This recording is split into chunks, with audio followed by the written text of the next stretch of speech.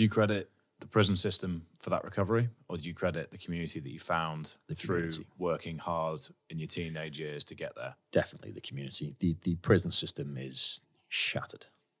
It is absolutely. So do you think shattered. had you gone in, I mean, this is, I guess, more of a commentary on the system as a whole. Do you think had you gone in with no taste of that community, with the upbringing that you'd had, you ever could have come back around to live a normal, fulfilled life? No chance.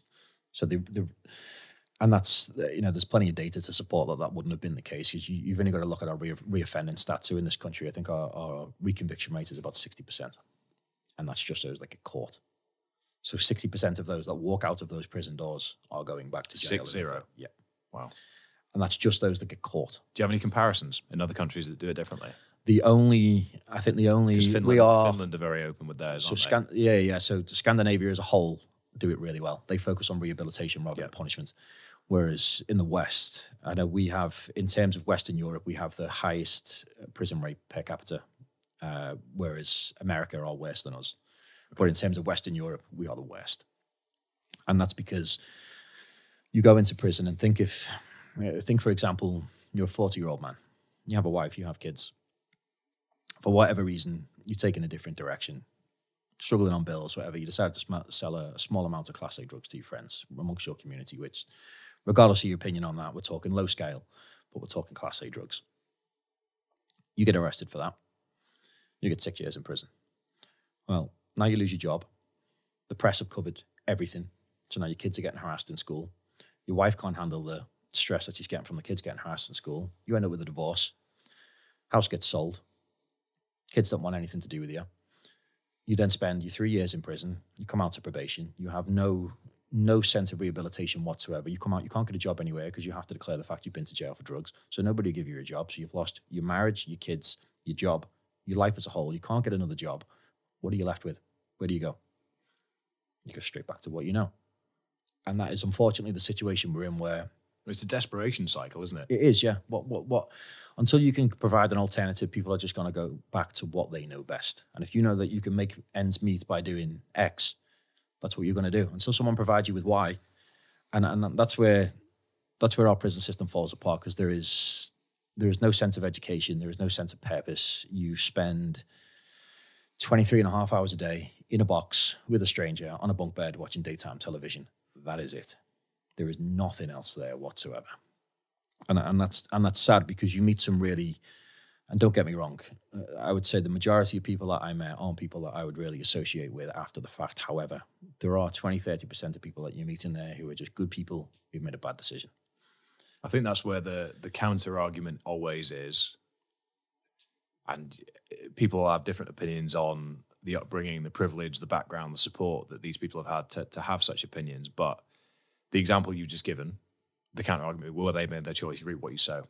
But if that's come from a place of desperation, that the person saying you reap what you sow can't comprehend through a better background or a different background, it's very difficult to really pinpoint what the solution or the alternative is, other than some sort of upheaval on preventing people from finding themselves in desperate positions in the first place. Because if you're saying there's 20-30% of people in there that you think were good people that made bad decisions, everybody's made a bad decision in their life, but it's scale. And the scale of that will increase relative to the scale of the desperation in which their current circumstances dictate.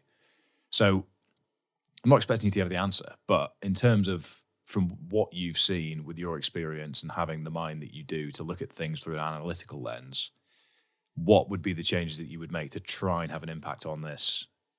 We need to follow the Scandinavian model. And the Justice Sec has said this many times, although it certainly isn't practiced, is that the punishment, when you're sentenced for a crime, the punishment is prison. Whilst you're in prison, you're not meant to be punished further. Your punishment is having your civil liberties removed, you're having your freedom removed. That is the punishment. Whilst you're in jail, the focus is meant to be rehabilitation, reform, prepare you for the world that comes next. So you can come out a better person and you can have opportunities. But in this country, we don't get that. You have the punishment for prison, then you punish whilst you're in prison, then you punish when you get out of prison. And that's the issue that we have. And it's difficult. I mean, and in fairness to government, even if they do the right thing in terms of reform and they give you opportunities and they ensure that there's work available when you come out of prison and there's accommodation, you still have the battle with the press. And once your name is in the press, you can be Googled forever. And it doesn't matter if the government have the best intentions, they can't force an employer to hire you who's not going to, because they will just Google your name. And you can't really blame that on the corporation itself, because if I have two candidates looking for a job, or if any employer has two candidates looking for a job and they have identical CVs and one's been to jail and one hasn't, where's the incentive to go for the person that's been incarcerated? You're an employer now. Yes. Have you had this come across your desk and had to make that decision? I have, and I have 4 ex-offenders on my payroll for the simple fact that they have evidence to me that they've applied for over 100 jobs and they've been declined from every single one because they've been transparent about their offence, albeit 10 years previous, and they can't get a job anywhere else. Is it a crime to withhold that? Or is it just... You are obligated to declare. Okay. It's changing somewhat, but if you get, say for example, if you get a sentence over 4 years, I think it is, your conviction remains unspent for life. So you have that for life.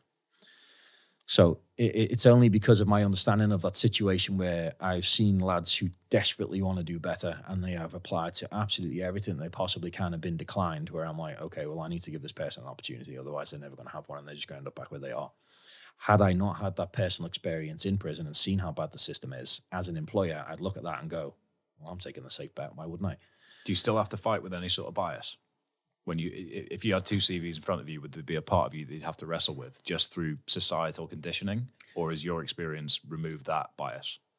I'm the polar opposite in that, and they used me as the poster boy in prison at one point for employments after prison. So I did a speech for Mark and James Timpson of Timpson's. Yeah. Who are one of the best employers in the UK, aren't they? Yep, they are indeed.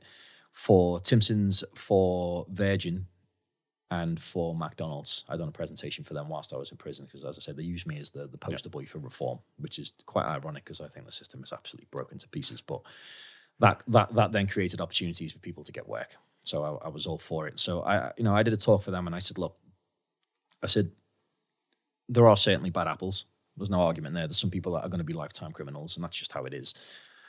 I said, but you also have to see that most of these lads in here, because this was we'd progressed through the system at that point. I was in an open prison, which is a little bit more relaxed. You start in a higher category. So the highest security is a category A and the lowest is a category D. And you work your way through the system. You get to a category D and it's an open jail. So there's no locks, no fences. It's all very relaxed. It's on a trust basis. If you mess up, you're getting thrown straight back into the higher security. But this is where you have and this only represents maybe 0.5% of the prison population, and there's about 100,000 people in prison at the minute in the UK. Maybe a little bit more. Maybe 4,000 of that population is in an open prison, which is where you actually have an opportunity to do a little bit better. And that's kind of the Scandinavian model is very much open prisons, and that's why they do so well. And I said to these directors, I said, look, there's the lads here in this room who are looking for opportunities. I said, and this is based on employment from prison. So you get to leave the prison in the morning, go to work, save some money up. The prison take 40% of your wages and they put that to like a victim fund. And you keep 60% in your bank for when you get out. So you have a nest egg of sort, and then there's an employment opportunity when you leave. So with Timpson's, for example, if you go to a Timpson's key maker or shoemaker or Max Spielman, chances are the person that's serving you, there's a 50-50% chance that they are on day release from prison. And if you work well in that environment and you save up a little bit of money, that when you're released, Timpson will honour that and they'll give you that job after you're released, which is brilliant. That's fantastic. Yeah, I didn't know that. Yeah. So that and they're the kind of big opportunities that are out there, but they're few and far between. And I said, look, if you're going to hire somebody from within prison and give them an opportunity, I said, look, they're not taking sick days. Because if you take a sick day in prison when you're meant to be going to work, you get penalised. You get what's called an IEP. You get a couple of them and they're taking the television off you. You're taking your visits off you. They're taking all of your privileges you get taken away. I said, so you can't take a sick day. I said, people are desperate for money because the average wage in prison is £8 per week. So you're on buttons and you've got to decide what you do with that £8. Do you spend it on tobacco or vapes if you're a smoker? Do you spend that on phone credits? Do you spend that on food? Because the nutrition in prison is dire, absolutely dire. So you have no daylight. So you get no vitamin D whatsoever. The nutrition is absolutely poor. You get no exercise whatsoever, no opportunities, and you're just watching cooking programs and reality TV and soaps all day long. So your mind is mush. I say, so look, the opportunity to go out and work, I feel like you have purpose again. I said, you're going to find some of the most loyal workers you're ever going to find, because these are people that are desperate for opportunities. And if you find the right people, and don't get me wrong, 1 in every 20 may bend you. They may be an idiot.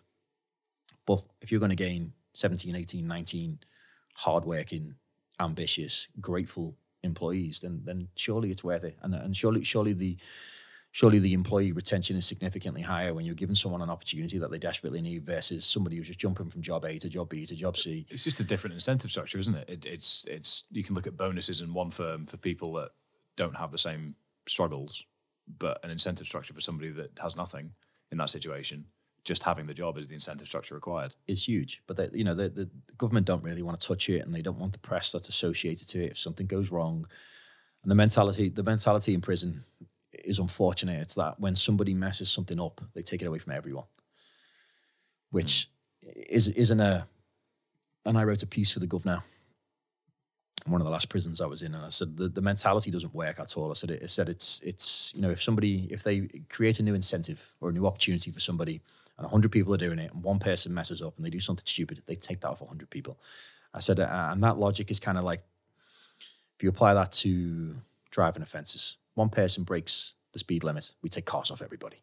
And that's the kind of mentality that you've got in prison. If one person abuses it, they'll take it off absolutely everybody. And that's backwards, and that's not how we work in normal society. But because they're so concerned of the press that might follow, criminal give an opportunity and does X, Y, and Z, and the press will gobble that up. So it would need to find an answer, to find a solution to the I'd say the embarrassing reoffending rate that we've got in this country. You would need an effort in unison between both government and press to change the entire outlook on not every person with a criminal record is scum of the earth. But also acknowledging that some people could not be rehabilitated. Yeah. Because there are bad apples. And do we tarnish everybody with the same brush, or do we give people an opportunity because they paid their penance, their crime? They were sentenced for their crime, and their punishment was to be apart from their family and society for so many years and have everything else stripped from them, which you can say that's fine, but that is their punishment done. That's the end. On the flip side of that, we are meant to treat them people as if they are now, to err on the side of caution, but they are human beings, and they've made a mistake, and they've had a whole lot of time to think over their mistakes.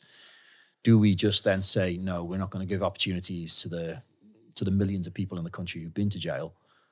Or do we say it's worth taking a chance and seeing who the ones are who really mess up, just so that we can save the 16, 17, 18 out of the 20 that just want to go back to living a normal life and have an opportunity? Like and as I said before, if you leave prison to absolutely nothing and there's no opportunities, you're just going to go back to prison. And what it would cost us, what it would cost the state to put measures in place to put people in opportunities would be significantly less than it costs us to house that many prisoners all over again by failing them same people. So it would be a cost-effective solution. Similar to the angle we took on the pandemic of prevention is more efficient and more cost-effective than cure. Locking people up, and it costs on average, I think it's like 40 to 50,000 per prisoner per year to keep them inside. Obviously, that's taken into everything in consideration: staffing, food, energy. That is to have that much in resources. Say only 50% of those people, or even less, are willing to take them opportunities out the other side. Then you're talking 100,000 people of 40, 50 grand a pop. That's significant. You're telling me we can't allocate those resources into a better rehabilitation reform system similar to that, what they do in Denmark and Finland and Sweden, and we'd be saving the country a fortune